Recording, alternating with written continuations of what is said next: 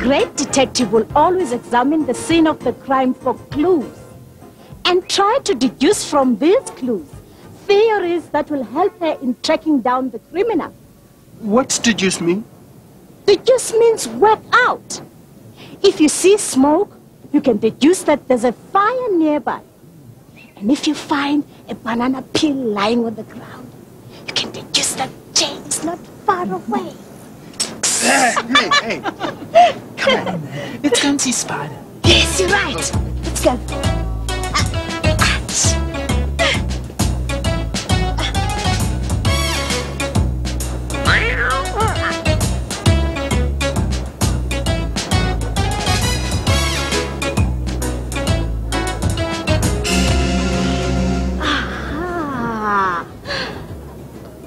Take this clue.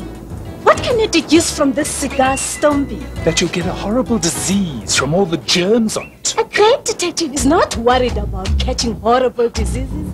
She looks at the clue through her magnifying glass. A great detective sees that the criminal who left this clue at the scene of the crime has large, wet lips. Ayanda, I don't... What else can we deduce from this? Ayanda. A great detective's mind is hard at work. She sees that the man who smoked the cigar likes to think he is richer than he really is. And why does she think that, my dear? Because really rich people don't smoke their cigars down so far. They throw them away before... Frankie, who's standing behind me? Someone with large, wet lips. I thought so. Mr. Agrippa? Where is she? Where is who, Mr. Agrippa? Oh, Ayanda. He wants to know where Spider is. She's not in her web. She's out somewhere, is she? Looking for a nice, juicy fly to gobble up, huh? Well, let me tell you something. She's keeping me waiting, wasting my time, wasting my money. Where is she? Somebody say my name? Aha! It's my little spidery friend. I've been waiting for you to scuttle out of whatever dark little corner you've been hiding in. Here, take this, my dear. What is it? Sign. Here. What for? It's an eviction notice, Spider. I'm not signing any eviction notice. Yeah. Oh, sign it or not, my dear little eight-legged friend. That notice tells you that you have until Sunday to get out of here. Understand? And the same goes for you, you old bag of bones. And then, once I'm rid of the two of you, I can really do something creative with this place. Mr. Agrippa? Sunday, do you hear? He left his pen behind. I should give it back, I suppose. Let's have a look at that eviction notice. He gave me one too.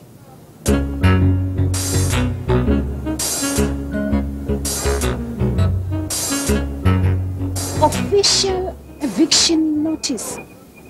That's written in ink. Must vacate the premises on Abertor Lane known as Bamji's Warehouse by noon on Sunday the 12th. That's also written in. If said Spider does not vacate the premises, legal proceedings will be instituted at once. Who's said Spider?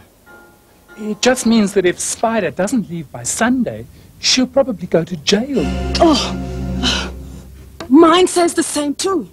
What are you going to do, Mama Bones? I'm going to look for a fresh place to put my stove. No, Mama Bones. We have to fight back. Well, I don't think it's fair, even if it is the law. But even if it's unfair, like Mama Bones said, there's nothing we can do about it. Hey, whose is this? It's not ours. Then we'd leave it lying out here. Mal, no. Oh, come. Let's go ask him.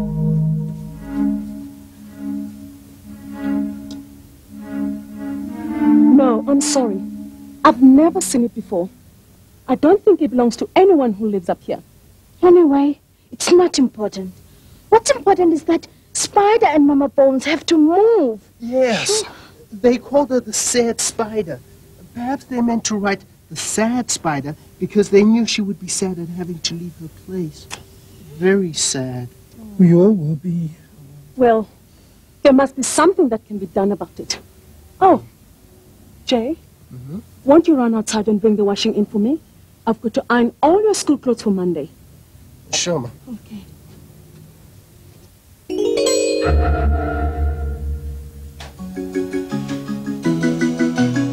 Ma? Huh? Where'd you hang up the clothes? On the line, Wayneman, what do you think? Well, there aren't any clothes hanging on the line. What do you mean? It's gone! All my washing is gone! It's been stolen! The jacket must belong to the thief. And look, in the vegetable bed. See? It's a footprint. I know who did it. It was Bra Joe. Remember we saw him down the street outside Spider's place? He had a big bag over his shoulder. The bag must have been filled with all your washing. But why would he leave his jacket behind? Because one of the things on the line was your father's jacket. A much nicer one than the thing he left behind. And Bra Joe looked suspicious, don't you remember? Yes. Ayanda, it doesn't take a great detective to realize that Bra Joe's the thief. What are we going to do, Dada? You mean about the skellum who stole my jacket? And the children's school clothes? And my skirts? Well, I've reported it to the police. What else can we do? What are they going to do about the theft of old clothes, huh? Nothing. But we know who did it. We do? Of course, Bra Joe did it. The children saw him with my washing. I thought they just saw him with a bag over his shoulder. Yes, Dada, but my washing was in his bag. How can you be so sure? Close examination of the contents of pockets can tell you a lot about the person who owns it. Ballpoint pen stains.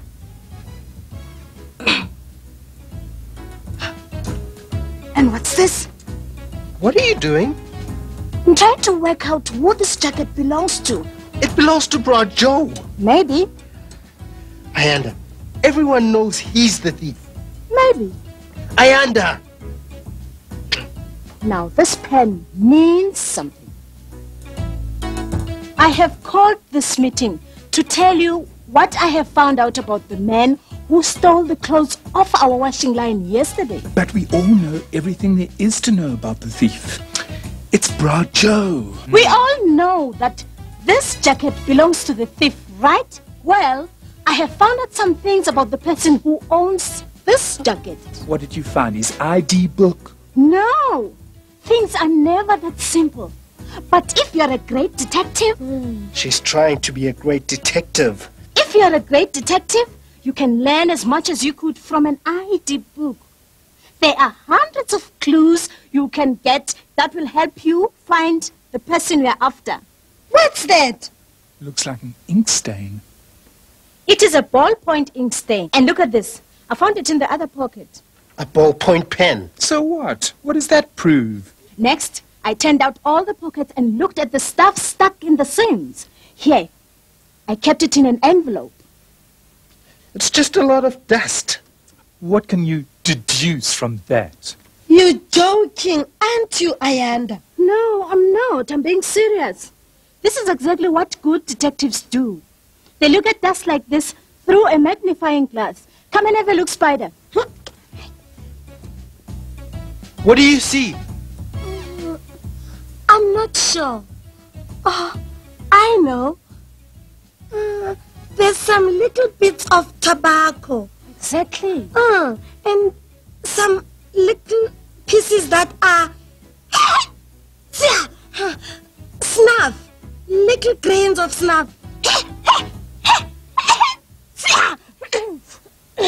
That's what they are. Precisely. Yes, but where's this getting us, Ayanda? Let's see how much you can deduce about the person who owns this coat. It's quite a big person. I know. He smokes.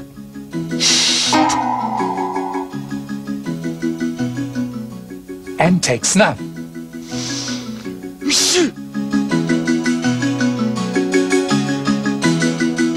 If he's got an ink stain on the lining of his jacket, what can we tell about him? If he uses a pen, he must be able to read and write. And we know what size his shoes are. Now let's think about Brajo. But Brajo doesn't smoke. And I've never seen him take snuff. And Brajo can't read or write. So what's he doing with a pen in his pocket? Or ink stains on the lining of his jacket? And Brajo's not all that big. If the jacket's meant for a big man, then it would be very loose on him. What about his shoes? We don't know what the soles of his shoes look like. I don't know, Ayanda. It could still be Brajo. But all the evidence in this jacket... He could have borrowed the jacket from someone else who can read and write and who does take snuff. We need to look at Brajo's shoes. Yeah. Where does Brajo normally hang out on Saturday morning? I've seen him eating his breakfast under the bridge. Brajo! Yeah? What do you want? We'd like to have a look at your shoes, please. My shoes? There. You can see them. We want to see underneath them. Why? Well, we've got a bet on whether there's a hole in your left right shoe or not. I say there is. Frankie says there isn't. You laughing at me? Oh no, Brajo. Well, you look as much as you want. Seem a stupid sort of bet to me. It's the same pattern as the footprint in the soil. Brajo's the thief. Well, is there a hole or isn't there? There might be one, Brajo. We're just checking. You don't have to check anything. I told you so, Ayanda. What are you doing? I'll explain later.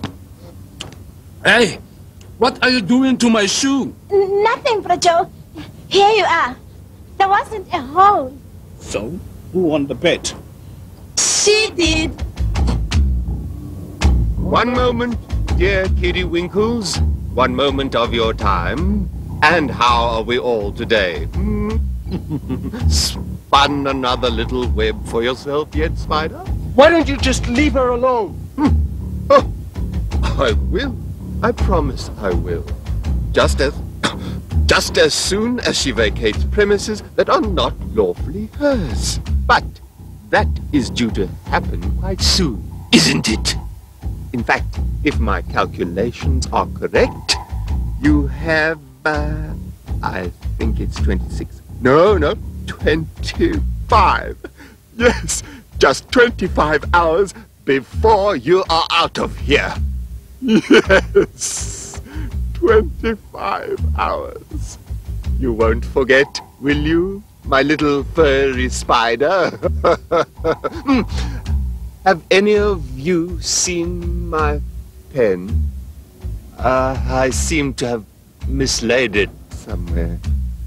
It's a very expensive pen. I'd hate to lose it.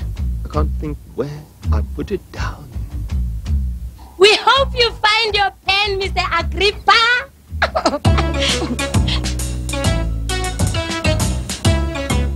What are you doing? Just something I saw in my book. What are you going to do with it? Compare it with the soil from Brajo's shoes. If Brajo was the thief, then some of the soil stuck to his shoe would be the soil from the vegetable bed out there, wouldn't it? I don't know.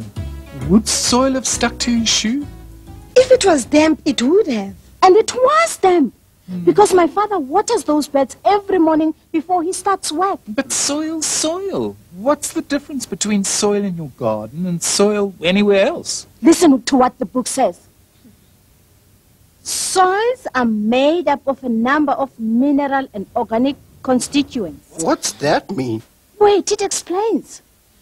In other words, it says, soils are made of a wide variety of rocks, broken down into tiny fragments by the action of the weather, together with bits of dead plants and animals. Listen to this. Because soils from different places can be made up of very different mixtures of things, the great detective can often solve difficult cases by comparing soil samples. See? I told you. Now, if I pour the soil from the vegetable bed into a glass of water, the heavier bits should sink to the bottom, and the lighter bits float on the top. Bits of dead beetles and tiny bits of wood and stuff like that. The book says that's all part of many kinds of soil. Some of the soil's sinking. And some staying on top. Look, there's a dead ant. More stays on top than sinks to the bottom. That's because my father puts a lot of compost in his vegetable beds. What's compost made of? Rotten grass and stuff like that, and leaves, you know. Now, before we can see what the soil from Black Joe's shoe looks like, we have to crush it. It's a bit lumpy. The book says we can see whether two different soils are the same by comparing the way they feel. Well, they feel very different. And by comparing their colors. Look. The soil from Broad Joe's shoe is grey. And the soil from the garden is darker. Now, for the water test. Okay. Most of it's sinking. It's all sinking. Just a bit of dust staying on top. There's no little sticks and insect wings and stuff in the soil. Yes, and it's a different color. Look, it's grey. The soil from the vegetable bed is dark. Well, what do you think? I think Brad Joe is not the person who stole the washing. Then what was he doing with that bag over his shoulder? It's Broad Joe's business, isn't it? Oh, well, I thought great detectives were meant to catch baddies, and you have not caught anyone. Maybe it's sometimes more important to find out who didn't do something than to find out who did. Part of great detective work is to eliminate all the theories that don't explain the facts. Then whatever's left must be the true answer. Then if Brad Joe isn't the thief, then who is? I don't know. Maybe we'll never know. But if we do find someone someday whose shoes are filled with soil like this, and who smokes cigarettes and takes snuff, And who wears a size 42 jacket and can read and write, then we'll know we've got the right baddie. well, that's one mystery solved. But there's another one waiting. If you're talking about me and Mr. Agrippa, forget it. I'll think of something. I've already thought of something. It's something I saw in my book. What if those eviction notices weren't real? What if they were forged? Come on, Ayanda. Even if it was a forgery, we'd never be able to tell. Oh, yes, we would. It says right here what you can do to spot a forgery. Where's the eviction notice? Down at my place. Well, come on. What are we waiting for? Yeah, Izan. But I want to know how we're going to know whether Mr. Agrippa forged the eviction notice. By comparing the ink in his pen and the ink on the eviction notice. If it's the same ink, then we'll know he wrote them himself. Frankie, read this bit of the book. From here, Yeah. many inks are made up of mixtures of dyes. No two different kinds of ink are the same. Each is made up of different dyes. By separating the dyes in different inks, you can compare inks. So first you've got to dissolve the dyes in the ink. It says you use water or vinegar. Spider, I think there's an old bottle of vinegar somewhere around here. The book says we'll also need some blotting paper. Oh, there's a big sheet of blotting paper in the office. Here we are. We'll need a cup or something to pour it into. And some water. And, Spider, we will need the eviction notice and Mr. Agrippa's pen. Right. Mark a piece of absorbent paper with the inks you want to compare. Then hang the paper in a container with some vinegar solution as shown. There's a picture here. See? Until the solvent has soaked up through the paper.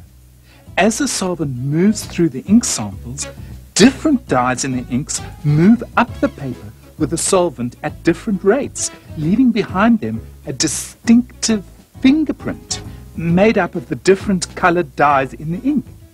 Here's Mr. Agrippa's pen. Make a mark at the bottom of the paper. How are we going to get a sample of the ink on the eviction notice onto the blotting paper? A great detective is never short of ideas. First, take a drop of water.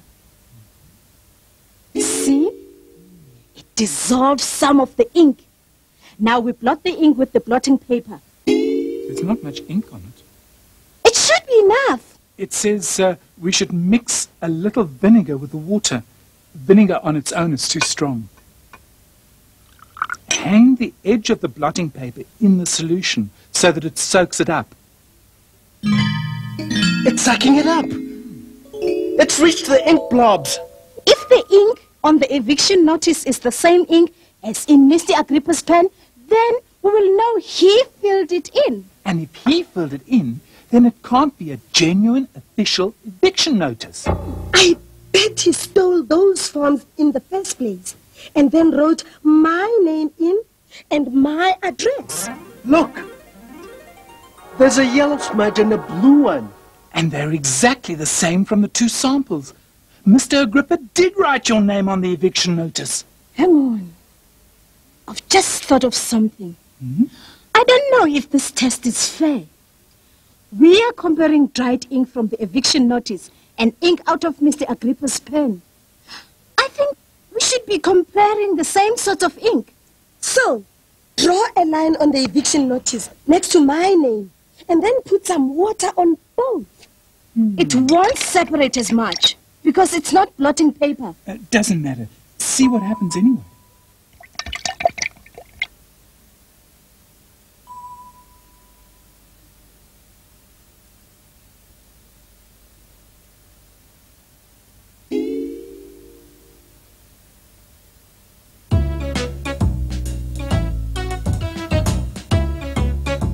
Look, there's the yellow smudge. And the blue one. They are the same, Ayanda. So, I won't have to move after all. Mama Bones, what are you doing? Oh, it's my little banana boy. No bananas for you today, my boy. Mama Bones has found a nice little place for herself behind the old bus shed. But Mama Bones... I am Danam. Don't worry about me. I've had to move before, and I'm sure I have to move again. It's just that this was such a nice place. Oh, with such nice neighbors. But Mama Bones, we don't have to move. I'm too old to fight an official eviction notice, Spider. That's just it, Mama Bones. It's not an official eviction notice. It's an unofficial eviction notice. Mr. Agrippa wrote it himself, and he's not allowed to do that. Oh, Mr. Agrippa? How do you know that? The great detective deduced it. And we can prove it, Mama Bones. We can. Spider doesn't have to leave, and you don't have to leave. Mrs. Bones, all packed up and ready to leave the old neighborhood, are you? Good. Good. And Spider, got your little suitcases ready, have we? All set to go? Mr. Agrippa, we don't have to move. Oh, yes, you do. You've been evicted. No, they haven't. You forged those eviction notices. I did no such thing. Yes, you did. And the great detective can prove it. The detective. Yeah, the detective who compared the ink on the eviction notice with the ink in your pen. That's who. The detective says the eviction notices were obvious forgeries. And he can prove it scientifically. Oh, well, listen, I'm sure the detective will understand when I tell him it was all just a practical joke. Yeah, why not? It's no joke forcing people out of their homes. I've got to go. An appointment. Yeah, a busy man. What shall we tell the detective? Tell him I've had to go on a long journey. Out of town. I won't be back for a long time. What should he do with your pen? Tell him he can keep it. A gift from me to him. I've got to go. I might miss I might miss my train. Got to go, boys. I'm a busy man. He's a man with a plan to run away. That's what Agrippa didn't say. The great detective is A-OK. She'll never stop till she's had her way. Great detective's a lot of fun for you or me or anyone. All it takes is a pair of eyes, a bit of brain and a word disguise. You're a great detective, no doubt of that. You solve the crime in 10 minutes flat. Got to go, gotta rush, Agrippa said. No time to back, and then he fled. Great detective's a lot of fun for you or us or anyone. All it takes is a pair of eyes, a bit of brain and a weird disguise. What weird disguise, Nina? Well, actually, we didn't get to use any weird disguises. Hey, Ayanda, look. It's Bra Joe. Hello, Brajo. What have you got there? You had a theft yesterday. Yes, I was down at the market this morning. the street market. You see this man trying to sell a whole lot of clothes to one of the stall holders. He's saying everything is second-hand stuff. I take a look at it. I think I recognize some of it. School uniforms.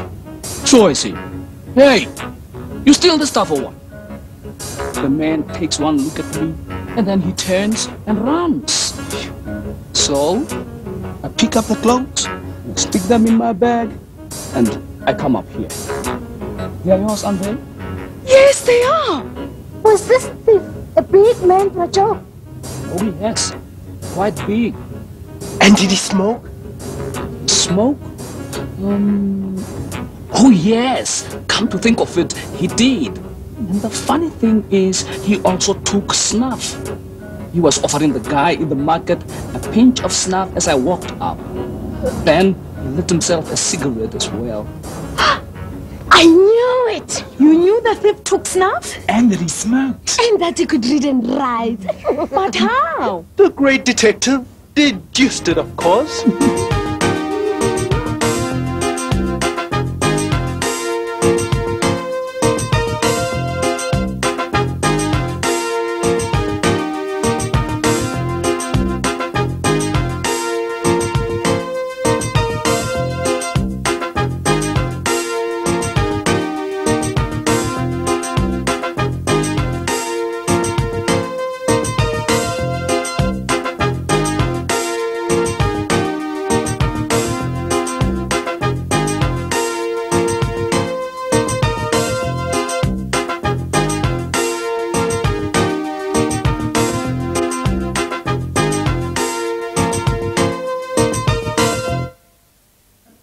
Spider, what you doing? Welcome to Spider's Comic and Video Shop. Hey, this is all about us. It's all about Spider's Play. Here's me. There's a comic, a video, and an audio cassette for each of our adventures. And we buy them from you? Sure. Or write to Handspring Trust at 1 Magnet Street, Kensington, Johannesburg, 2094.